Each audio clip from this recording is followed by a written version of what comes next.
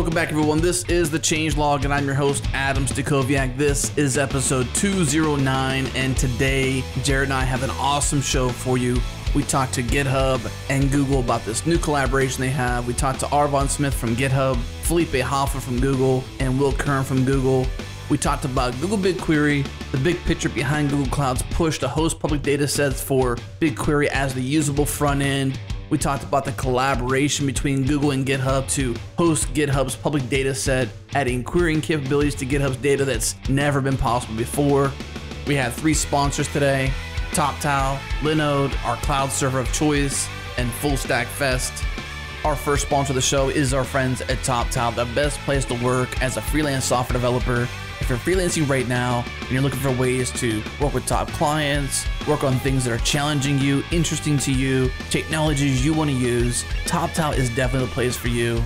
Top companies rely upon TopTal freelancers every single day for their most mission-critical projects. And at TopTal, you'll be part of a worldwide community of engineers and designers. They have a huge Slack community, very much like family. You'll be able to travel, blog on the TopTal engineering blog and design blog, apply for open source grants. Head to TopTal.com to learn more. That's TOPTAL.com to learn more. Or email me, Adam@changelog.com, if you prefer a more personal introduction to our friends at TopTal. And now on to the show.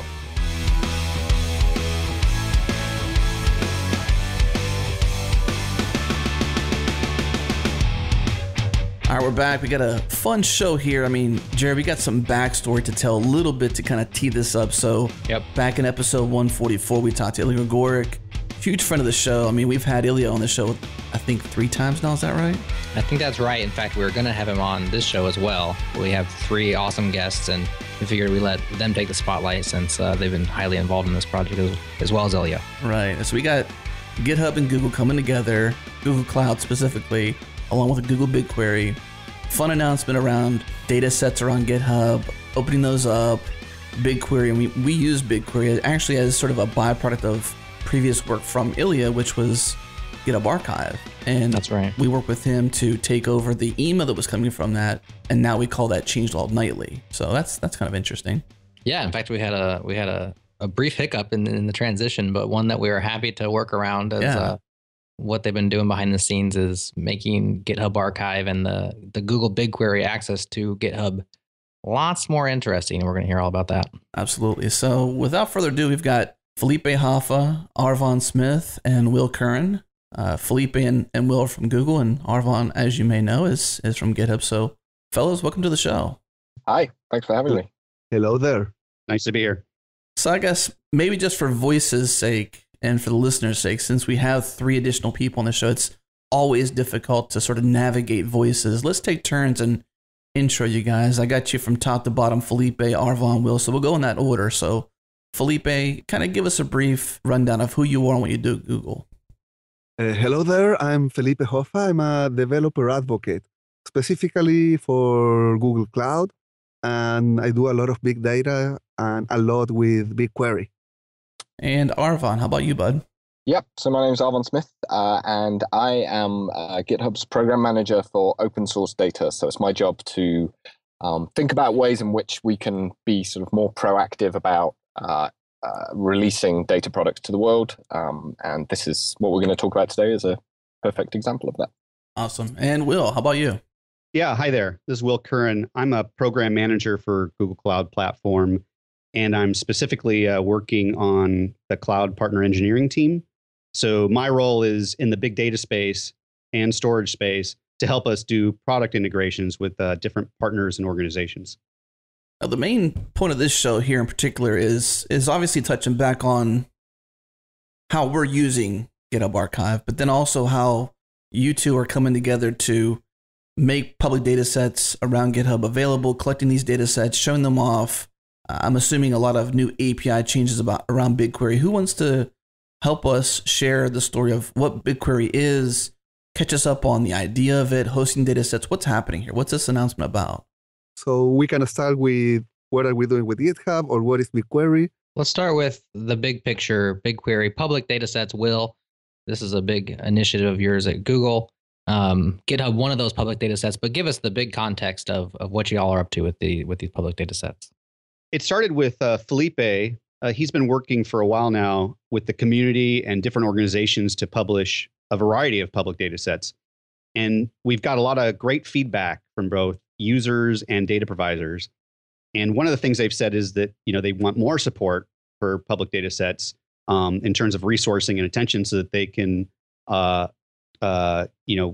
get more support for not just hosting those data sets, but for maintaining them, which is our biggest challenge right now. And so we developed a formal program at Google Cloud Platform to launch a set of data sets that Felipe had been working on them for a while. And we launched those at GCP Next earlier this year.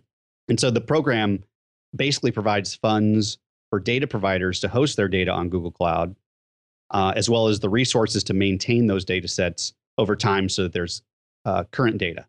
And so the program allows us to host a much larger number of data sets and bigger data sets. And currently we're focused on growing the available structured data sets for BigQuery, but then we'll start adding more binary data sets to Google Cloud Storage. As an example, like Landsat data would be a binary data set that we're looking to onboard. And then that brings us to this week's announcement around our GitHub collaboration.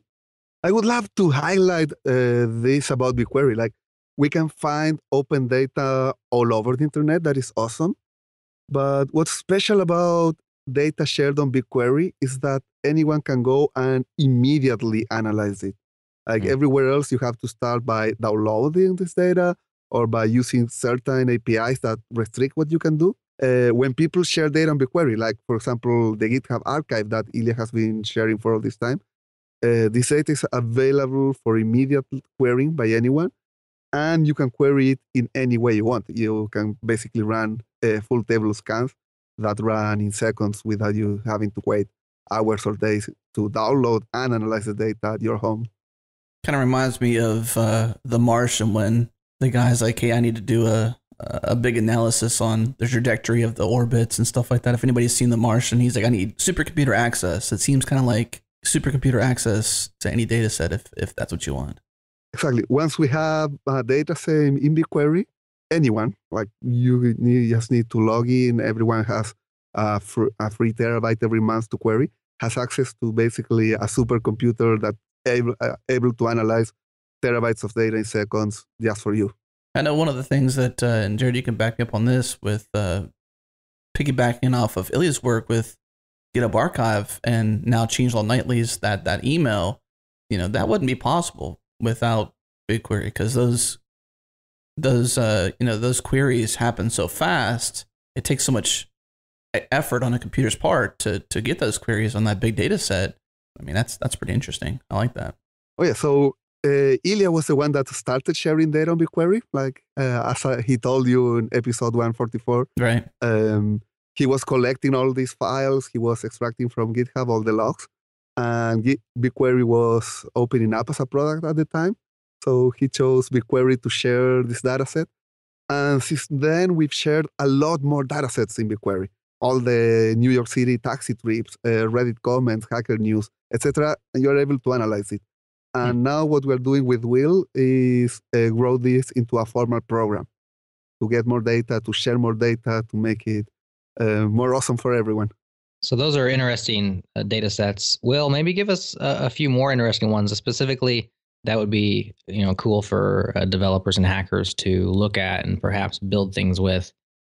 Either ones that you guys have currently opened up since our last show, which was February 2015, quite a bit ago, or things that you're hoping to open up that would be interesting for developers.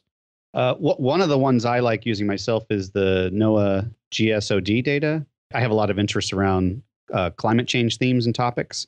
And what I found interesting with that data set, and Felipe had done some great documentation on how to actually leverage that data, is you can go right in there and instantly get, in a matter of seconds, the coldest temperatures recorded over time that they've been tracking it back since, like, I think it was 1920s, and the hottest ones. And immediately you can see the trends that everybody's talking about, where, the past decade or so, we've hit a lot of record temperatures that have not been seen in previous decades. So it's kind of exciting just to be able to pick up a data set like that and validate a lot of the the science and news that you're reading, right? That is interesting. So, well, I guess what I was going to say, how do you go ahead and get started with that? But maybe we'll save that for near the end of the conversation once everybody's appetites are sufficiently whetted. Let's talk about the subject at hand, which is this new GitHub data. So we've had, since Ilya set up GitHub Archive back in the day, we've had some GitHub data, which was specifically around the events history and issue comments and whatnot. But y'all have been working hard behind the scenes, both Google and GitHub together, to make it a lot more useful. So maybe Arfon, let's hear from you the big news that you guys are happy to announce today.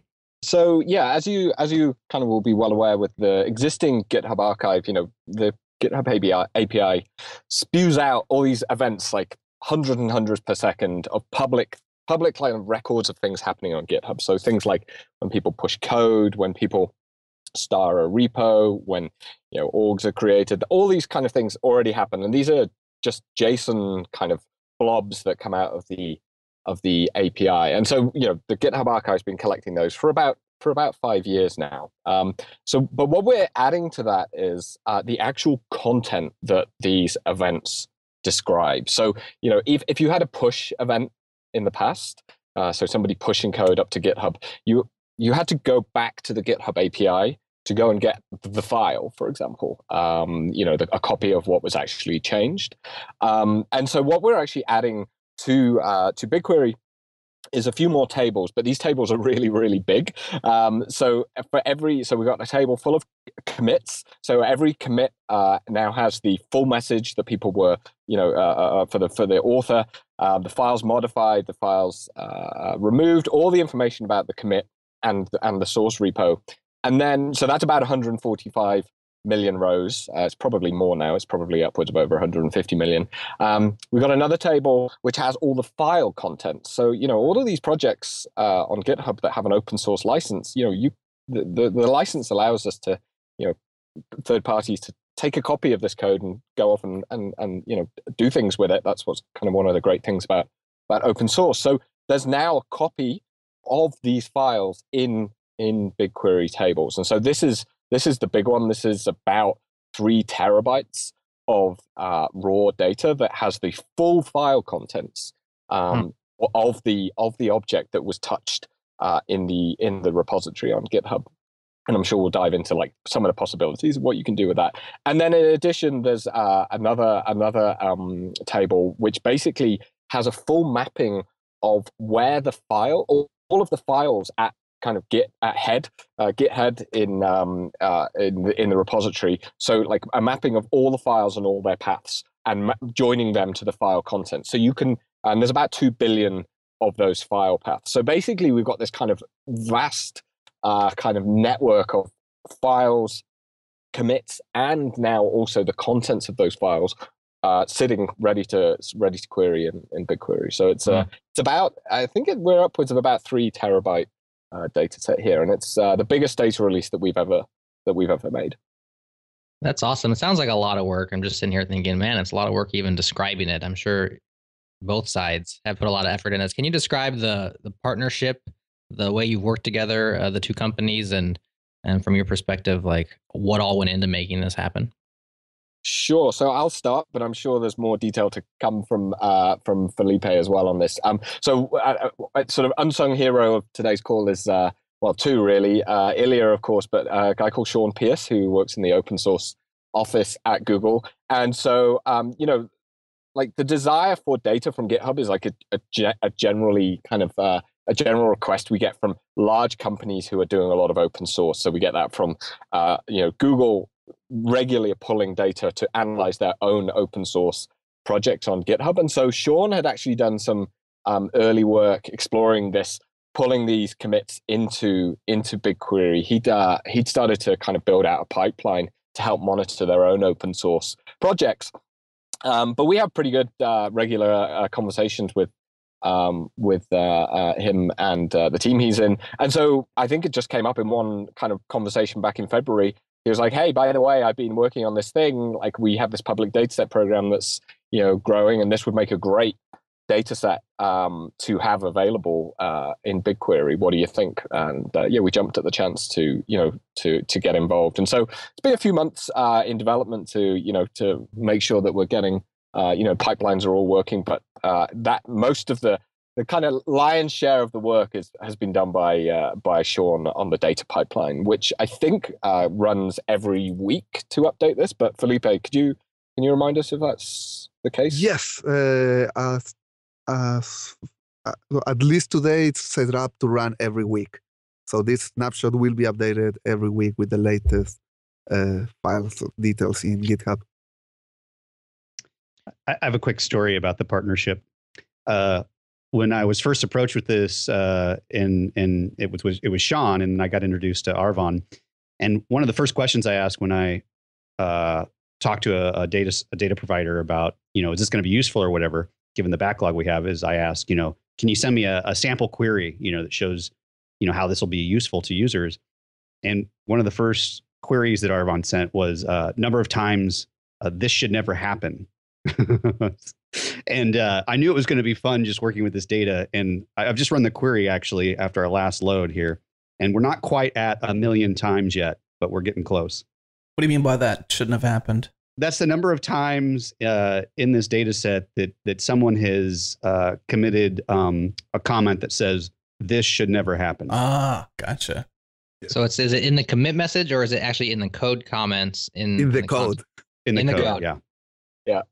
It's like the rescuing every error you can possibly imagine. This will never happen. This should never happen. We're almost at 1 million. Right. And so you're like, yeah, okay, but it's in there. There was a thing on Hacker News a few months ago with this kind of came. I think somebody demonstrated that. I think they tried to do I think they did a search on the GitHub side, just on our standard search to say, let's see how many times something should never happen. Now you can do this with kind of looking at particular language types as well, right? And segment, do much more powerful searches. So that's one of the things that's kind of fun about the data. That's a great use case, and I think what I'm excited about this is, especially getting it out to our audience and to the whole developer community, is all these new opportunities and use cases and things that we collectively couldn't know previously. And we can start to know by people asking different questions that I wouldn't have thought of or you wouldn't have thought of. So we're going to take a quick break, but on the other side, what we want to know is what all does this open up? Obviously, there's things that we haven't thought of yet, but what's the low-hanging fruit that's cool that you can do now? You can ask these questions now and you can get answers that you couldn't previously get. So I'll just tee that up and we get on the other side of the break. We'll talk about it. Linode is our cloud server of choice. Get up and running in seconds with your choice of Linux distro, resources, and node location, SSD storage, 40 gigabit network, Intel E5 processors. Use the promo code changelog20 for a $20 credit, 2 months free. One of the fastest, most efficient SSD cloud servers is what we're building our new CMS on. We love Linode. We think you'll love them too. Again, use the code changelog20 for $20 credit. Head to linode.com/changelog to get started. All right, we're back with quite a crew here talking about big data, Google BigQuery, GitHub, fun stuff. But in the wings, when we take these breaks, we often have side conversations, and it had just occurred to us that everyone on this call is in a unique place. Like, for example, Felipe, you're up in the YouTube studios in New York because you're at a conference up there. And Arfon, you're in a truck outside of a Starbucks in Canada while you're digital nomading with your family in your travel trailer, and you've got a super fast internet connection. And Will, you're where you should be. You're in Seattle in your home office there in the Google studio there. So it's kind of interesting. So Arfon, what's unique about where you're at right now, I guess? Well, it's the speed of the internet is remarkable. I'm as I say, outside Starbucks with about 100 megabit connection, so that's pretty great. That's unheard of. So I can report that the Canadians have better Starbucks Wi-Fi than the Chicagoans, which is where I've lived for the last 4 years. So what else is unique? It's lovely and sunny, but I've only been in Canada for 3 days, so I have no idea if it's regularly sunny here. But it's really nice. Yeah. And the good thing for us with this scenario for you is that we get to capitalize on a great recording because you sound great. Your internet's doing great. We don't have any glitches whatsoever. So thanks, Starbucks, for super fast internet connections in Canada. Appreciate that. That's sponsored by Starbucks. Probably can't say that, right? We'll have to reach out to their PR department or their marketing department to send them a bill for this show or something like that. But on to the more fun stuff, though. So Jared teed this up before we went into the break, but big story here. Google BigQuery has been out there. We're aware of it, but now we're able to do more things than we've ever been able to do before. So let's dive into some of these things. What are some things you could do now with this partnership, with this new data set being available there, the 4 terabytes or 3 terabytes of GitHub public data being there? What can you do now that you couldn't do before? The beauty is that anyone can do it. So it's not just me, but anyone. It's open data. But just having access, being able to see 2 billion files, to be able to analyze them at the same time, it's really, really awesome. For example, let's say you are the author of a popular open source library. You can go and find every project that uses it, and not only that they are using it, but how they're using it. So you can go and see exactly what patterns are people using, what are they doing wrong, where they are getting stuck. And you can base your decisions on the actual code that people are writing. Yeah, I think the kind of insight into how software that maybe you maintain is being used, I think, is one of the most powerful ones I can think of here. Because, for example, say you're wanting to make a breaking change to your API. Actually, one of the projects I maintain on behalf of GitHub, the project called Linguist, we want to change like one of the core methods. Actually, the one that detects the language of the file. We want to change its name, and we want to kind of re-architect some of the library. And we know it's a breaking change to the API, and we've had deprecation warnings out for 12 months. But honestly, being able to run a query that sees how many times people are actually using that API method still helps me as a maintainer understand like the downstream impact of my changes. And currently, that's just not been possible before.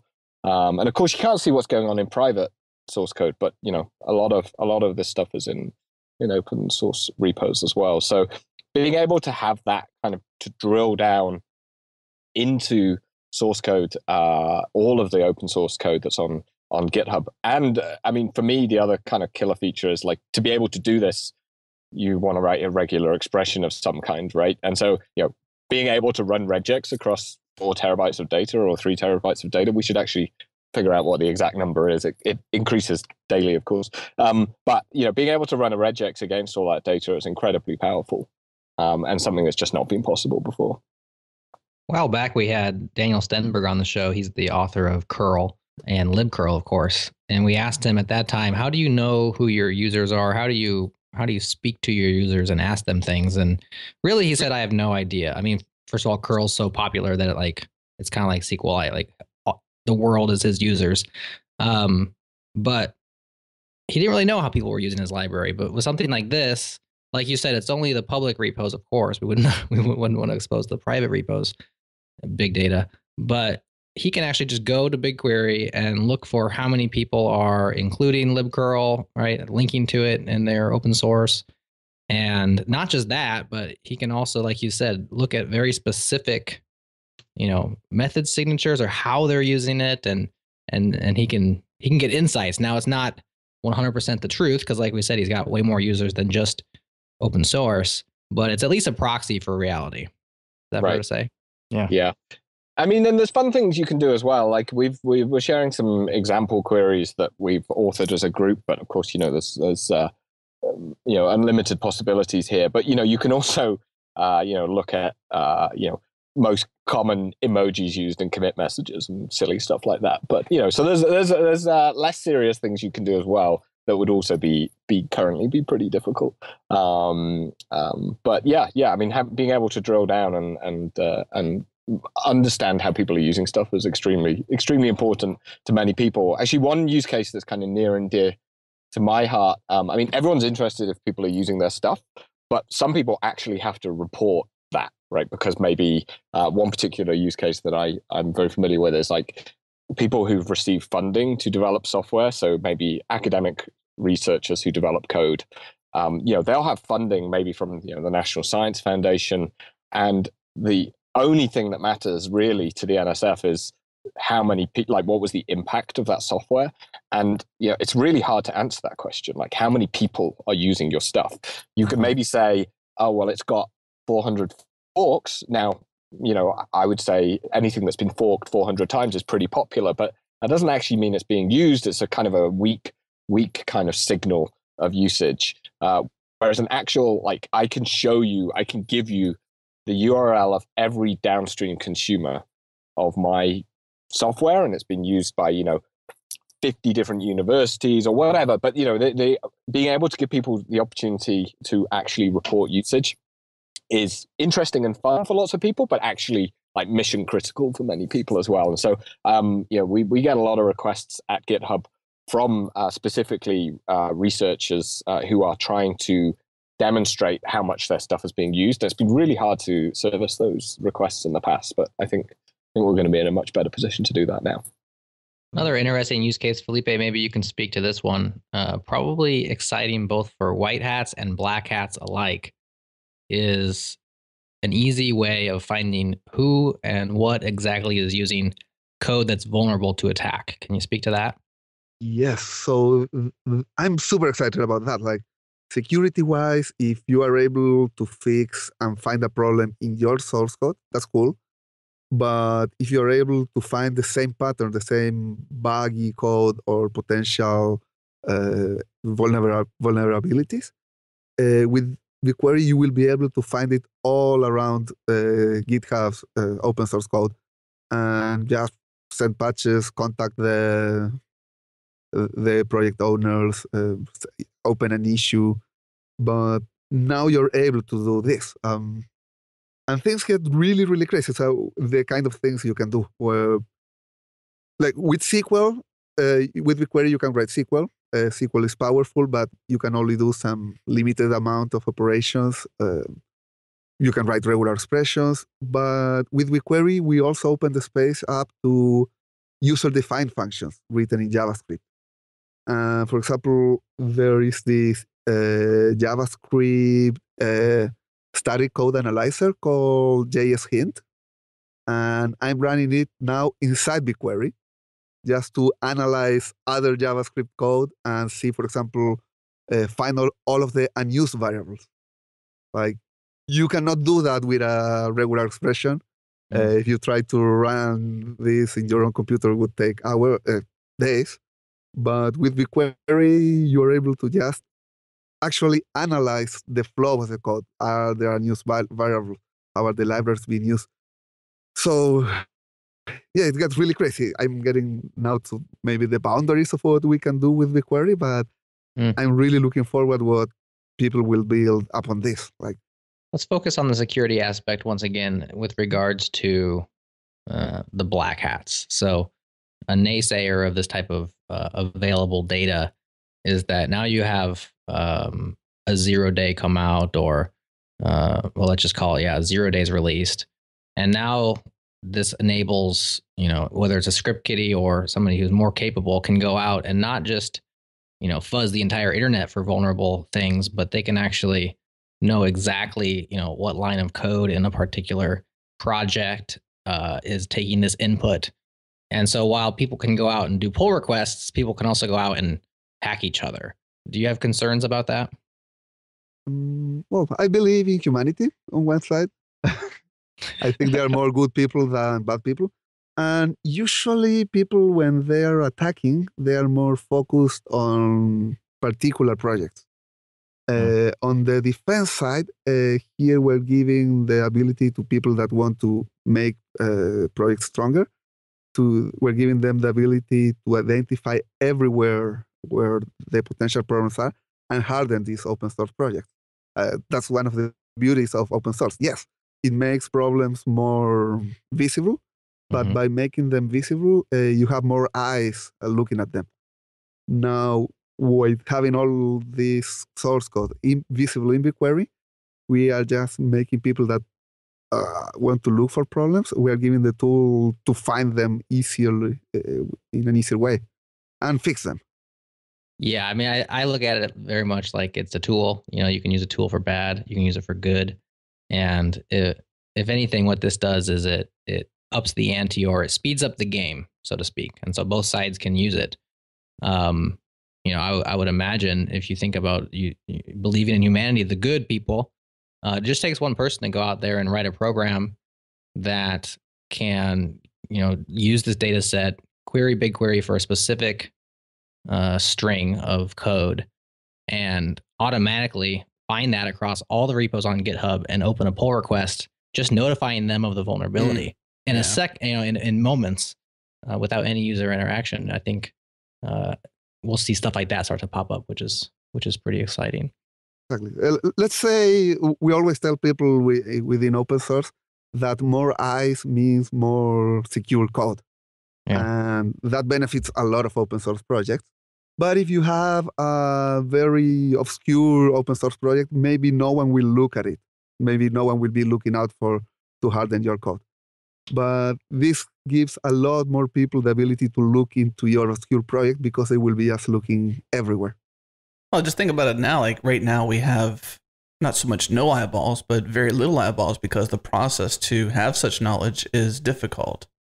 Whereas, with this partnership, this data set available in BigQuery and all the good stuff, now people have a much easier way to find these insights. And then obviously, knowledge is power. So in this case, it's, I'm on Felipe's side, Jared. I'm kind of I'm not the naysayer, so to speak. I'm like, do it, because I think about, like, in the show that's going to come out after this, we talked to Peter Hedenskog of Wikipedia about sitespeed.io, and we talked a lot about automating reporting of site performance. And this is similar to your point, Jared, where you said, could we automate some things where pull request is automatically opened up? I think about the automation tools that may be able to take place on the security side to say, okay, here's a vulnerability. Mm-hmm. It also opens up another topic I want to bring up, which is not just the GitHub data store, but other data stores or code stores like Bitbucket or GitLab having similar data sets on BigQuery, and how that might open up insights to all stores and to all the major stores. But long story short, automating those kinds of things to the open source out there. That's an interesting topic to me. So I was going to say, one actually, if you a fun experiment. This actually, don't do this. I'm not recommending this. But if you commit, if you commit a public access token from your GitHub profile into a public repo, you'll get an email from us within about a second saying we disabled that for you because you probably didn't want to do that. Wow. So I think there's actually like scanning and making open source more secure is something that that we care a lot about. We think that's in everybody's interest. We think software is best when it's open, and so but we've all committed stuff accidentally and had to rewrite history, and it's just humans are humans, and so I think thinking about the things that the tools that we can do to improve tools to help people stay safe and help their applications stay safe, I think is really, really, really, really important. And so we do that currently for GitHub tokens, but you could imagine, I should probably want the same level of service if I commit, I don't know, an Amazon token or a big, a Google Cloud token or whatever it is, something that exposes me. That's a kind of generically interesting area to work on. And so I think more eyes on open source is, I think, showing how data can be used to make people more secure. I think will help. I think this just helps sort of accelerate the progress of like improvements to things like GitHub by making data more open. One facet of this that we definitely should mention is that the data set that's provided is not real time. And so when we talk about 0 days or like code that's currently vulnerable, you do have a lag time between when that snapshot is created. Now, previously you had told us it was 2 weeks, and now Felipe is telling us it's 1 week. So apparently y'all have gotten better at this since we even talked last. 50%. Yeah, so that's nice. I'm curious if there's ever a goal to make that a nightly thing, or if a week is good enough, or what your thoughts are on that. I mean, I would love to see, I think an obvious thing to do with, big archives of data is, to improve the frequency at which they're being refreshed. I would love to see these things get more and more close to live. So I mean, I think it's how often the job runs. I think the job takes about 20 hours to run currently. So we're gonna hit a limit of how quickly the pipeline can run, but maybe it can be parallelized further. I don't know, Felipe, do you recall how long it takes to do this big import right now? What I can say is things can only get better. Like it's amazing how things just improve while I'm not looking. It's our current bottleneck in data warehousing and analytics, and so you can expect that all cloud providers are going to be optimizing for that and getting as close to real time as possible. What does it take, I guess? Can someone walk us through the process of, capturing the data set, whether it dumps down to a file? What's the process? Maybe even, Arfon, on your side, like what inside of GitHub had to change to support this? Like what new software had to be built? But walk us through the process of the data becoming available and then actually moving into BigQuery. What's that process like? Kind of walk us through all the steps. So from GitHub side, actually very little changed. I'm probably not the best person to talk to about the process of actually doing the data capture. I mean, we regularly increase API limits for large API customers, and so I think we did that. But Felipe, do you have more detail on this? Yeah, let me make a parallel with what the story Ilya told you when he was back here February last year. First, he started looking at the GitHub's public API. He started logging all of these log messages. And once he had these files, he had to find a place, one, to store them, to analyze them, and to share them. And the answer was BigQuery. Now in 2016, we had a similar problem, just bigger. It starts by taking a mirror of GitHub, using their public API, looking at GitHub's change history. Once you start mirroring this, you have a lot of files. And then the question becomes, where do I store them? Where can I analyze them? Where can I share them with other people? And that's where Sean Pierce is the superstar that writes this pipeline to take mirror GitHub and then put it inside BigQuery as relational tables. That's basically the Google magic in summary. But yeah, it takes a lot of MapReduces and doing things at Google scale to be able to just, oh yes, I downloaded, I made a mirror of all of GitHub. I guess the thing I'm trying to figure out is what makes it take a week? What's the latency in terms of capturing to querying inside of BigQuery? That's what I'm trying to figure out. Like, what's the process to get it there? That's a good story there, but why does it take a week? Yeah, no, I think it's might take closer to a day, but it's all about how many machines you have to do this. Right. You want faster results, you just keep adding machines to it, and then it becomes a question of how much quota do you have inside Google versus other projects. And I hate to keep further compressing the time like we're just making changes right now, but I think we're down to 6 hours. Really? Oh, nice. The pipeline. So we had a conversation a week ago, basically, to tee up this conversation. It was 2 weeks then we thought it was a week today, and now it's 6 hours. By the time the show ends, it's going to be real time. Yeah. Good job, Will. Felipe is actually coding right now as we talk. So. Sean is a star, but yeah, it's all about getting more machine resources for the project. And the more people use this data set, the more important it becomes. Well, we start putting more resources on it. I'm really, really looking forward to what the community will do with this data and the tools that we develop over BigQuery to be able to just analyze the data in place. So I have a good example, I think, of a question that's currently pretty much impossible to answer without this data set if you're interested. Absolutely. So I was talking to a researcher about 6 months ago, and he was trying to answer the question. So like if you kind of read a 101, let's getting started in open source, like how do you create a successful open source project? People will tell you it's very important that you have good documentation, right? Like you want to have your API documented, you want to have a good README. And he was like, you know what? I've used software where the documentation is really poor, but it's still really popular. And over time, I've seen the documentation improve. So his question was, is documentation a crucial component of a project becoming successful, becoming widely used? And so to answer that question, you kind of need, a timeline of every commit on the project. You probably want to know the file path, what was in the file. Let's say documentation in GitHub's world is, Markdown, ASCII doc, restructured text. Even just those 3 extensions would probably represent about 95% of all documentation. And so you can look at what's code and what's docs, but you can't do that query today. You have to, as an individual, you would have to go and pull down, you have to git clone, thousands, hundreds of thousands maybe of repos from GitHub, store them locally, then write something that would allow you to programmatically go through all these Git repos, building up all these histories. These histories are now in BigQuery.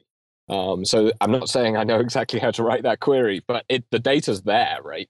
It's possible now to answer this question. And I think one of the most exciting things for me about this data set is, I think there is still a huge amount to be learned about how people build software best together. And I think that's not something that necessarily, the really hard questions, I think, are often best answered by people in like the computational social sciences, people who study like how people collaborate. And they need really, really big data sets to do these studies. And to date, it's just not really realistic for GitHub to, the API for GitHub's API is just not designed to serve those kinds of requests. It's designed for building applications against. And so I think we're going to see, a huge kind of uptick in the amount of really data intensive research around about collaboration and about open source software and about how people best work together, and powered by this data set. Yeah, that's very exciting. And as people who are, very much invested in watching the open source community do their thing and tracking it over time, I'm excited at all the possibilities that are going to be opened up. And I even think of just when GitHub Archive came out, and all of a sudden we started having cool visualizations and charts and graphs, and like people putting answers together that we didn't know we could ask questions about, and now we have so much more. Super awesome. I think what we're going to tee up for our next section is BigQuery itself, because it does seem like a little bit of a black box from the outside. Like, how do you use it? How do you get started? How long do the queries take? There's a free tier, there's a paid tier. I'd like to unpack that so that everybody who's excited about this new data set can, at the end of the show, go start using it and check it out. So we'll talk about that when we get back.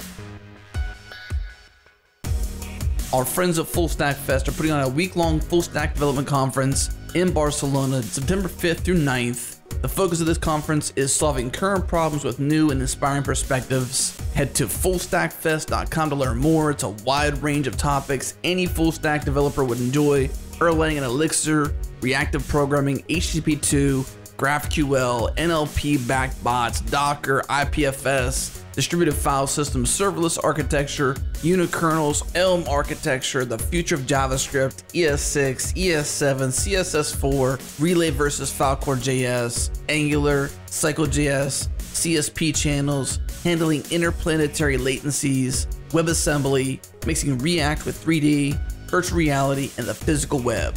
It's a full stack fest. Early bird tickets are available until July 15th. That's coming up soon. At the end of that day, they will no longer be available.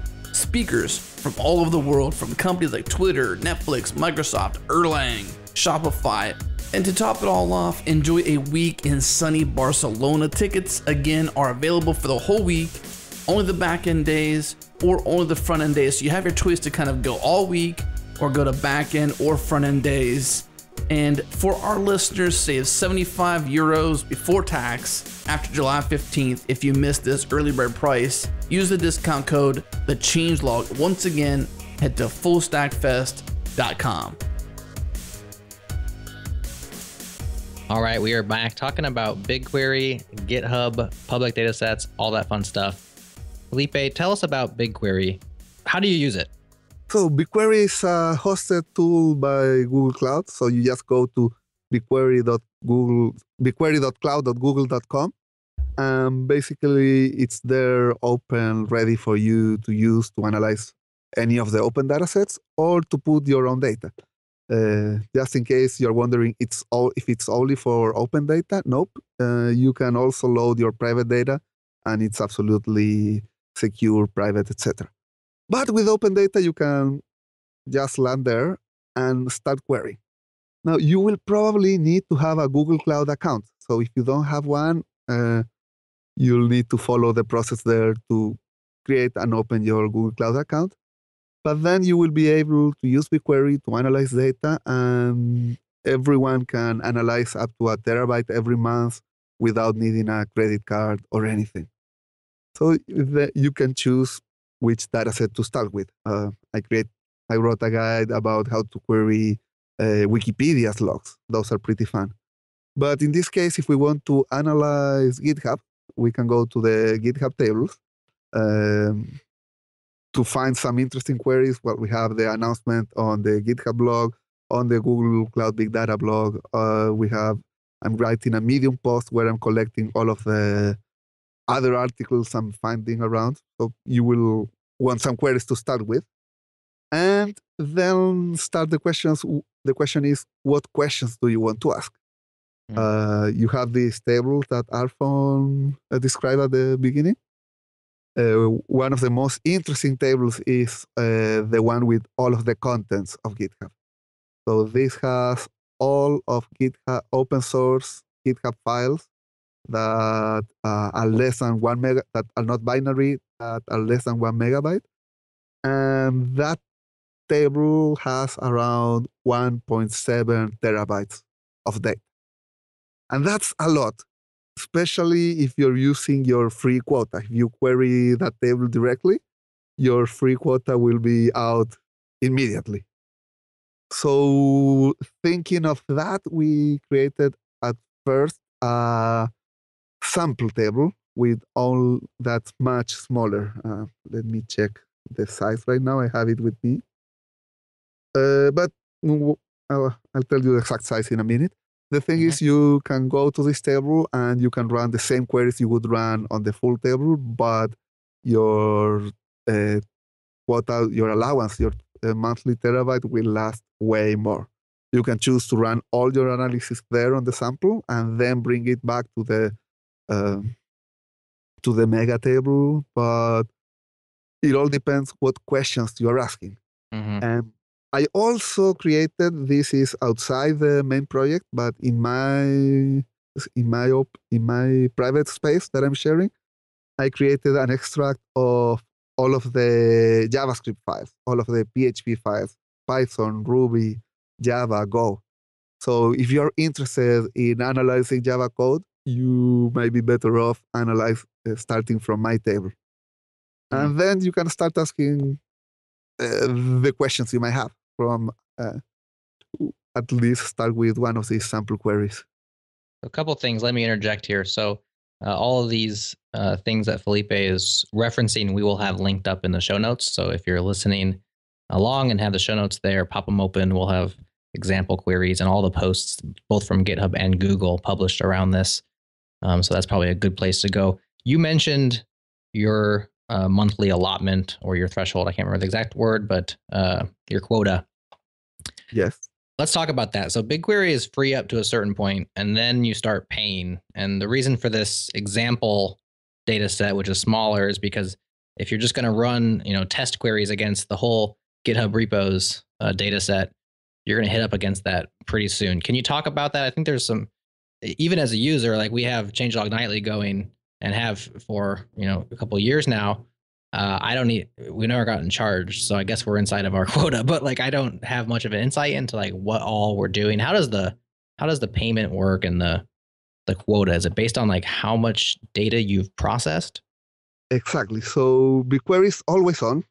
At least compared to any other tool, you don't need to think about how many CPUs or how much RAM or how many hours you're running it. It's just on always. And then the way it charges you is by how much data you're querying. So it looks at the tables you're querying, specifically at the columns you're querying, and the size of those columns. And that's basically the price of a query.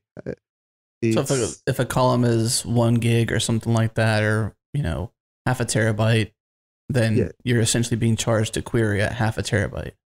Exactly. So today the price of a query is $5 per terabyte queried. So if a column is 1 gigabyte, divide $5 by 1,000, and that's the price of your query, the cost of your query. So assume I'm right. I got my question asked. So I've used the GitHub examples, the data set or the subset for my development, and I have a query here. In fact, from some of your guys' examples, here's one. Let's say it's the how many times shouldn't it happen one that Will talked about earlier, which it appears that this thing pulls from GitHub repos.sample files and GitHub repo. It joins GitHub repos.sample contents. So every time I actually run that in production, it's going to add up the size of those two particular things and then charge me once, per time I hit the BigQuery. Is that right? Exactly. Every time you write a query, in fact, when you write a query, before running it, you can see how much data that query will process. Oh, that's handy. Yeah, because basically it's a static analysis. You have the columns you mentioned from the tables you mentioned, then the query knows basically the exact price.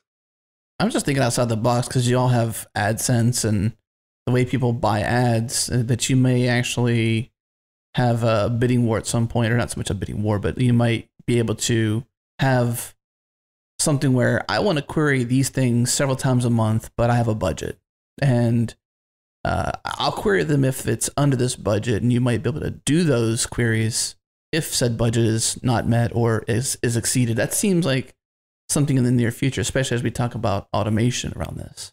Yeah, so the idea here is to make pricing very, very simple. If you're able to know the price of your query before running it, then you can choose to run it or not.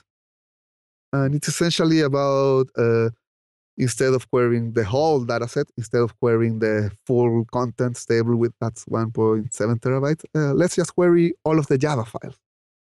So, and if someone has not created the extract you need, maybe the best first step on your analysis is extracting the data that you want to analyze.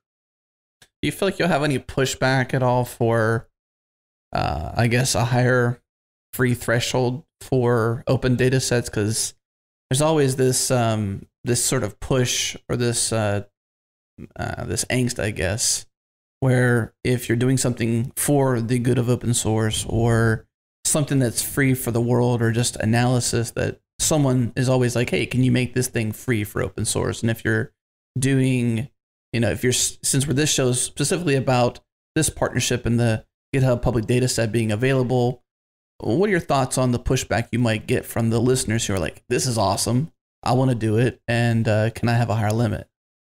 So at least what makes me pretty happy is that we are able to offer this monthly quota to everyone. Like, it doesn't stop once. It's not for the first 10 days. You have access to this at least until, I don't know, like every month you will be having this terabyte back to run analysis. And that's pretty cool on one side.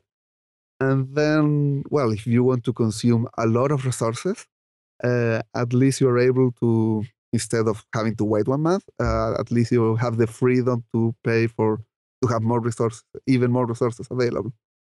And just a context set, because I agree, like, in cloud, we're continually getting feedback and then just based on competition to reduce pricing and and make things more optimized and efficient and cost effective. And so just where we were just a moment ago really was without BigQuery is that in order to do analysis on any data set, you would have to go find that data.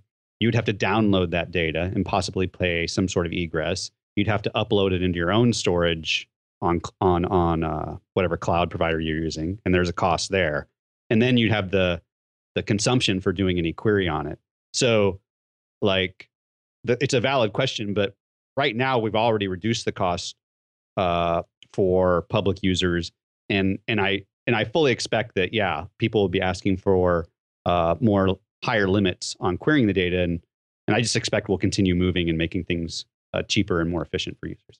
Well, I think the steps you just mentioned there, that just for one, telling people this is what it actually takes to do this without BigQuery, and now the BigQuery is here. We've taken so many steps out of the equation. You've obviously got Google Cloud behind it, the supercomputer that we talked about in part one of the show, basically having access to that, and I think just sort of helping the general public who is going to have clear interest in this, especially listen to this show. Like, everyone who listens to this show is either a developer or is a aspiring developer, so they're listening to this show with a developer's mind, so to speak, and so they're thinking, if I want to use this, how can I use it? And but knowing the steps and knowing the pieces behind the scenes to make this all possible definitely helps connect the dots for us. And it's really, what's great about working at Google is this is really in our core mission. I mean, Google's core mission is to organize the world's information and make it universally available. And then so for the public data program, this is a natural extension of that mission within the cloud organization. And I see these public data sets plus tools like BigQuery is, and I know this word gets overused, but it's, democratizing information even further. We've all been these unknowing or knowing or involuntary collaborators in providing public data, and so I like the idea that we all have equal access in these public data programs, and we're now getting meaningful access to that data, and so like today we're doing a better job at making the data available for download, right? It's like cdata.gov, for example. Like public data is pretty accessible now. And so I think the next step, though, and going back to that comment I made about meaningful, is to provide the tools that lower that ramp even further and give all these collaborators meaningful access. So we're starting with SQL, which for most developers and marketers is a pretty good level of entry for querying enormous sets of data. But I think we're going to end up with like machine language powered speech queries, right? Where, we're not, Felipe, Arfon, and I aren't talking about these queries that you have to construct and these, and managing your limits on the data. We're actually telling you just to ask the machine, the data set, a question. Yeah. Let's continue on a little bit on the practical side of how you get that done. So you mentioned the console, which is where you can, write your queries and test your queries and run them. There's other ways that you can use BigQuery as well. Once you have those queries, written, for instance, with changelog nightly, we're not going into the console and running that query every night and shipping off an email. It's all programmatic. So can you tell us what it looks like from the API side, like how you use BigQuery not using the console? Yeah, so BigQuery has a very simple to use REST API for people that want to write code around it. So now we have a lot of tools that connect to BigQuery. Tableau is one of the big ones. In specifically open data, we are partnership with Looker. So some of our public data sets that we are hosting with Will have specifically Looker dashboards built over them. I love Redash for writing dashboards, and that's dashboard software that was not created for BigQuery at all, but it was open source. People loved it, and people started sending patches so it connect to BigQuery. So now you can use Redash to analyze BigQuery data, and that's I just love using that one. The new Google Cloud, the new Google Data Studio also. It's a pretty easy way to just create dashboards. I'm sharing one of these dashboards specifically for GitHub, this GitHub dataset too. So yeah, you don't need to know SQL. I just love SQL, but you can connect it to all kind of tools and also to other platforms like Pandas or R, etc. It's all about once you have a REST API, you can just connect to anything. One last question on this line of conversation. We talked about how long it takes to process to get the data into BigQuery. It was 2 weeks, then it was a week, and then it was 20 hours. Now it's 6 hours. How about querying it? And we haven't talked about like what's it actually. What do we expect if we're going to do the GitHub? The full Monty, like this quote or this query for emoji used in commit messages, for instance. However many terabytes that covers. Are we talking like 3 seconds, 30 seconds, minutes? What do we expect? Depends a lot on what you're doing. Here we're really testing the boundaries of BigQuery. Like we are going beyond just if you can go way beyond doing just a grep. You can just look at every word in every piece of code, split it, count it, group it, a regular expression. So some queries will take seconds. I love those. I love being able to just go on a stage and just start with any crazy idea, code it, and have the results while I'm standing out there. Mm-hmm. But sometimes there are queries that are more complex that involve joining two huge tables. But BigQuery can't do these joins. But when reaching the boundaries, it's good to limit how much data you query, for example. I have this pretty interesting query that might take 2 minutes. What about if we, just to get very quick results, we sample only 10% of that data or 1%, and things start running a lot faster. But it's really cool. So on one hand, you feel that, I'm reaching one of the boundaries. But at the same time, you feel that, wow, I'm really doing a lot here. Let me see if I can run a query now while we talk. I'll come back when I get my query. Felipe, maybe you can multitask. I'm not sure, but let's test you out. Earlier in the show was actually in a break. We talked about some things you have some affinities for what the possibilities of BigQuery and all these data sets being available might offer. And one of them you mentioned was being able to cross-examine data sets. So, for example, you had said how weather may affect, I think it might have been, pushes to GitHub or pushes to open source or something like that. But basically how you're able to capture various large public data sets that may be like traffic patterns, weather, and the ability to deploy code or push code to GitHub. But what other ideas do you have around, and what are some of your dreams for cross-examining data sets? So just to answer the question, because I told you I was going to come back with this. There you go. I copy-pasted one of the sample queries. In this case, we are looking at the sample tables with the sample contents. This basically has 30 gigabytes of code. I'm looking only at the Go files in this case, and I'm looking at the most popular imports for Go. Mm-hmm. And basically this query over 30 gigabytes ran in 5 seconds. Not too shabby. That's fast. That's how cool things get. So going back to dreams, just seeing data in BigQuery, just seeing people share data here, was my appetite for how can I join different data sets. For example, something I ran last year when I got all of Hacker News inside BigQuery, the whole history of comments and posts, was to see how being mentioned on Hacker News affected the number of stars you got on GitHub. Oh. Yes, I can send you that link too. Or you can also have the public data set of the changelog, and when we release new shows, how popular that project might get. Ooh. Exactly. Ooh. Yes. Oh yeah, that would be cool.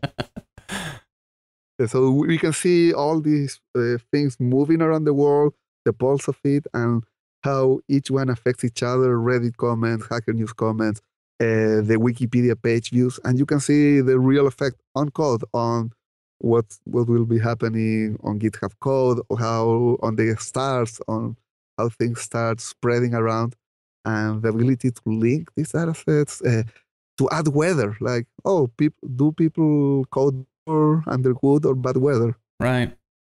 let's extend that a bit then. Another question we have for you is, and this is more for all of you, this isn't just you, Felipe, but keying off of this topic here, what would you like the community to do as a result of this? So you have some, pure love for cross-examining data sets, things like that. And as you can hear, there's a crazy storm here in Houston. Yeah. If you heard that lightning there, the hatches are being battened down now. My wife, she's out there taking care of it, but I got to go join her soon. So maybe the show will end eventually. But in between now and then, what would you like the community to do? So you got the listening ear of the open source world, hearing you guys talk about this stuff now, all these data sets being available. Will, maybe at some point you could talk about some other data sets that might come to play here as well to fuel this fire. But what are your dreams for this? What do you want the community to do with it? I'll go. So I would love to. I mean, one of my favorite projects that uses GitHub data, open source data from GitHub is libraries.io, and I know you had Andrew on a few episodes ago. So I think there's still, huge opportunity to lower the barrier to entry for people into open source, and so I think part of that is maybe product changes and improvements to GitHub. But I think there's like really interesting projects out there, like first pull request and up for grabs, like low hanging fruit issues that are easy for the community to work on. I think I'm convinced that there is in this data set, like the answers to questions like what makes, a welcoming project for people to come and work together, combining. We've got everything that everybody's ever said to each other.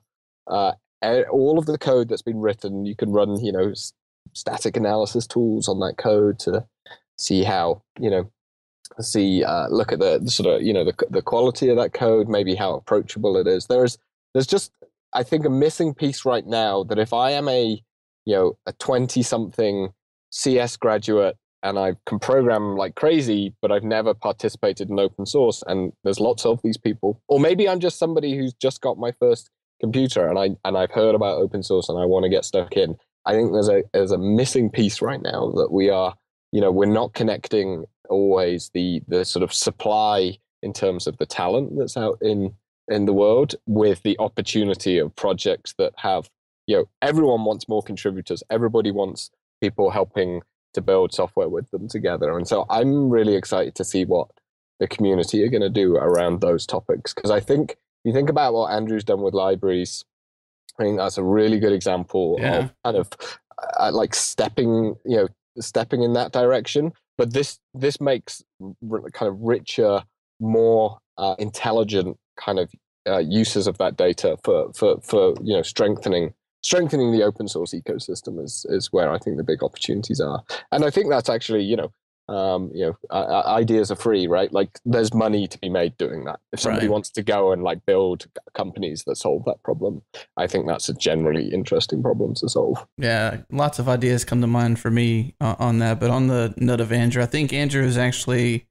with libraries, he's actually querying GitHub's API directly. So in this case, he can actually go to BigQuery and get the same data, maybe faster. He might have to pay a little bit for it, but he may not have to hit rate limits or things like that, or just actually have a much richer ability to ask questions of GitHub versus the API. Exactly. Yeah. Cool. What about Felipe? What about on your side, or Will on your side? Any dreams? Yeah, for me, I like comparing this with the story of Google. Google for me is the biggest company built on data. Basically, you need data, tools, ideas. Data for Google was collecting the whole World Wide Web at that moment. Collecting it was not easy, but you also needed the tools to store it, analyze it. And then you needed ideas. Like a lot of companies at that time, there were a lot of web search companies that had all this data, had a copy of the web, a mirror of the web inside their servers. But the ideas that Google had of, let's do PageRank, let's look at the links between pages to rank our searches, that was huge. So I look at the same, I'm looking at the same right now with this and other datasets. We have the tooling. Tooling might be BigQuery. Tooling might be, BigQuery gives you the ability to analyze all of this, but you can create tools above this.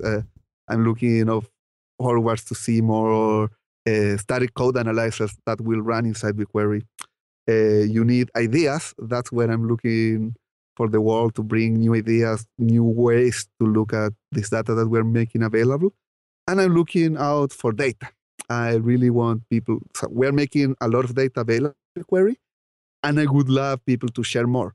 And that's why we have Will here also to help to bring, if you have an open data set, if you want to share data, instead of just leaving a file there for people to download and take hours to download and then analyze on their computer, etc.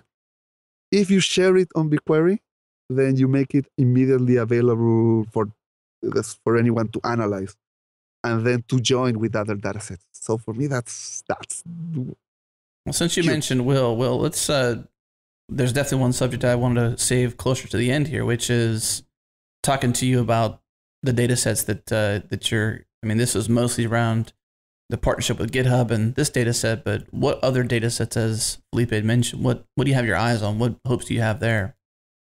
Yeah, well, what I'm focused on right now is trying to get data sets that address that accessibility issue I was telling you about earlier. Like a lot of the data.gov stuff, like Medicare data, census data, some of the climate data. And what I find interesting about this is it's, this data has been collected for decades. And so the schemas around this data were designed, well before we even thought about big data challenges, much less just early even SQL, it's like pre-NoSQL challenges, right? So, we're talking prior to the 70s. And so the challenge here is like taking a lot of this data, which is coded, it's truncated because at the time there were limitations on characters and everything else. And so is getting all that coded data, which is technically available for download by the public, but not usable. We're planning on onboarding some of the data from the government catalogs, like the census data, health data, Medicare data, patent data from both US and Europe, and then some more of the weather-related data. And it's a big challenge because a lot of this data is decades old and was designed at a time before there was even SQL or big data, and so it's heavily coded. And so the challenge here is to decode that data, which requires resources, and then structuring it in a way that it fits well into BigQuery. And then Felipe can take it from there to the community and construct all sorts of interesting queries and address that accessibility challenge that I was talking about earlier. Yeah, something that I just told you guys what I was going to close with, but I actually want to throw one tiny curveball in here. And it just occurred to me during the show that as we were talking about the code insights, so to speak, the insights that it comes from being able to have such deep querying into not just the events, but also the actual code and different files that are going to be stored as part of this. There's obviously some motivation on GitHub side to do this. So Arfon, feel free to throw a mention here on this, but I'm kind of curious to all three of you, just whoever wants to share something about this, but I'm curious about how this opens the door for other code stores, stores forged from back in the day. I think they still are kicking around. I'm not really sure what their status is, but you got Bitbucket, you got GitLab. Obviously, having this kind of insights is kind of interesting. So does this open up the door for other stores? Is this something that's a motivation for everyone to do that kind of thing? Yeah, I mean, I'll take a stab at that. I mean, I actually think that the open source software, wherever it is hugely valuable. And so I would love to see more open source software available in a way, similar way to the way we're releasing this data today with Google. So, I think the more the better, as far as I'm concerned. If we were 10 years ago, a lot of open source activity was happening on SourceForge, and there's still stuff up there that's used and still incredibly important. And of course, people are on Bitbucket and GitLab and other hosts as well. So I would love to see more vendors participating in archiving efforts like this. I think there's more to be done simply than just depositing data. I think there's also this sort of we have the way that our API works. Bitbucket has its API, GitLab has its API. There's differences between all the different platforms, even if maybe many of them are using Git or Mercurial at the kind of base level for the code. So I think there's actually really big opportunities to standardize some of the ways in which we kind of describe the data structures that represent not only code, but all of the kind of pieces around it, the community interactions, the comments, the pull requests, all of these things. And so I'm aware of a few community efforts. There's one called Software Heritage. There's one called Flossmole, where they've got, for example, all of RubyGem's stuff in there and a whole bunch of SourceForge data. I think, I've talked today about some of the things about, empowering the research community around these data sets. I think one of the issues with doing that right now is, I spend most of my time thinking about GitHub, the data that GitHub hosts, but of course that isn't all of open source. And I think making sure that it's possible for all of software to be studied, I think is going to be really important going forward. So yeah, I think there's a bunch of opportunities there about improving platform interoperability, that kind of that I don't think many people are talking about right now, and I'd love to see some advancement in that, because I think it's good for the ecosystem at large. Yeah, I would like to highlight also the technical side. There is a big technical problem. Then the question here is, are we able to host all of GitHub code, open source code, in one place and able to analyze it in seconds? Well, we just proved that we can. So let's keep bringing data in. Let's keep furthering the limits. But yes, technically, we can solve this problem today. That's a good thing. I mean, obviously, Will, with your help, and Felipe, your abilities to lead this effort, and Arfon, your efforts on the GitHub side of things to be open to this. And I think part of this show is, one, sharing this announcement, but two, opening up an invitation, to the developers out there, to the people out there that are doing all this awesome open source and dreaming about all this awesome open source, having this invitation to bring their company's data sets, if there's open data out there, to BigQuery. And so I guess, Will, what's the first step for something like that? You said that that's an open door. Obviously, if 10,000 people walk through the door at once, it's not a good thing, because you may not be able to handle it all. But what's the process for someone to reach out? What's the process to share this open data? Yeah, so they can contact us. And I'm trying to pull up just so I get it's on the cloud.google.com site under our dataset page. They can contact us. Where is that email?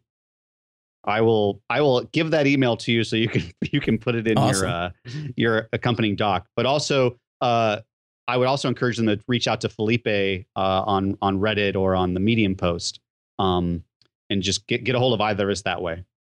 We'll have that Medium post in the show notes. So if you've got your app up or whatever, I just got it. It's bq-public-data@google.com. bq-public-data@Google. Yes, I would like to add that on the technical side, if tomorrow 10,000 people want to open datasets on BigQuery, that's completely possible. Like, anyone can just go and load data in BigQuery and then make it public. What we're offering with this program is support to have your dataset publicized, shown, taking care of the paying for the hosting price, but you can just go and do it yourself. Wow. Working with us is it's cool, but you don't need to go through a manual process. You can go and do it. That's an excellent point. And to be clear, you can upload your data and then put ACLs on it to make it public. And then anybody that queries that data, you're not going to be charged for their queries. Gotcha. That's good then. So you can manually do it if you have a big data set and you want some extra hand holding, so to speak. So the email you mentioned, will also copy that down and put that in the show notes. But it's possible to do it on your own, as you'd mentioned, through the BigQuery interface and making it public and not being charged. That's a good thing. Well, let's wrap up, because I know I had a storm. We did have a quick break there because of the storm and my internet outage for about 5 minutes. So thanks for bearing with that. And listening audience, you probably didn't even hear it, because we do a decent job of editing the show and make things making things seamless when it comes to breaks like that. But this is time for some closing thoughts. So I'll open up to everyone, whomever wants to take it, but just some closing thoughts on some general things we talked about here today. Anything else you want to mention to the listening audience about what's happening here? All right, I'll go. Okay, so I'm incredibly excited to see this data out in the public. I think we talked a lot today about public data, but so there's sort of open data, but also useful data, usable data, and I think this is the first time that you've been able to query all of GitHub, and I think that's an incredible opportunity for studying how people build software, understanding what it means for projects to be successful. I think the most exciting thing for me about this is that the data is now available. It's out there, and I think the possibilities are near limitless, and I can't wait to see what the community does with this data set. Well, Felipe, anything to add to close? I would love to add for anyone analyzing data. It doesn't need to be open data. I love open data, but anyone that's analyzing data today that is suffering, waiting for hours to get results, having a team managing a cluster, babysitting a cluster overnight, try BigQuery. Like, things can be really fast, really simple, and that will open up your time to do way more awesome things. Awesome. Well, I can definitely say that we've been enjoying BigQuery, but go ahead. Will you add something you wanted to add? Oh, I just wanted to add to what both Arfon and Felipe were saying, that around community is what I'm really looking forward to is seeing the community participate in developing interesting queries. And I'm sure there are data sets out there that are interesting that I'm not aware of. And I would love to hear about those and try to get those more accessible. One more curveball here, just at the end of the show. It occurred to me too during the show, like over the years of the changelog, we've had a blog, we've had this podcast, we've got an email, and we've talked several times about open data, public data being open sourced on GitHub. And it now occurs to me that all of that effort can now be imported either by way of GitHub, but also just directly into BigQuery. And, so if you're out there and you've got a data set you've open sourced on GitHub, go ahead and go to BigQuery and put it there and make it public there. That way people can actually leverage it, because I can't even count on my hands how many times we've covered open data in all the ways we've talked about on the show today. But that seems like, putting it on GitHub is great, but then making it useful, not that GitHub isn't useful, but making it useful is putting it on BigQuery and opening it up for everybody. That's to me seems like the cherry on top. Obviously, we've got a couple links we're going to add to the show notes. We got this announcement, obviously, between this partnership and the GitHub dataset being available in this new way. The blog post being out there, we'll link those up. So check the show notes, listeners, for that. But I just want to say thanks to the three of you for, one, your efforts in this mission and caring so much, but then two, working with us to do this podcast and share the details behind this announcement, because we're definitely timing the release of this show for all the listeners right around, if not the same day, like the same time frame, like maybe the day after. So I know there's been a couple posts already shared out there, so I'm not sure exactly on perfect timing, but we're aiming for this to be right around the same time. So announcement at CodeConf for GitHub, and but we're trying to work together to go deeper on this announcement, share the deeper story here, and obviously get people excited about it. So I want to thank you for working with us on that. It's an honor to work with you guys like this, but that's really all we wanted to cover today. So listeners, thank you so much for tuning in. Check the show notes for all the details we talked about in this show, but fellas, that's it. So let's say goodbye. All right, thanks very much. It's been really fun to talk in depth about the project today, so thanks for having me on. Thank you very much. I love being here. I love being able to connect to everyone here at the Changelog. Yeah, thanks for having me as well. It's been a good conversation. And with that, thanks, listeners. Bye.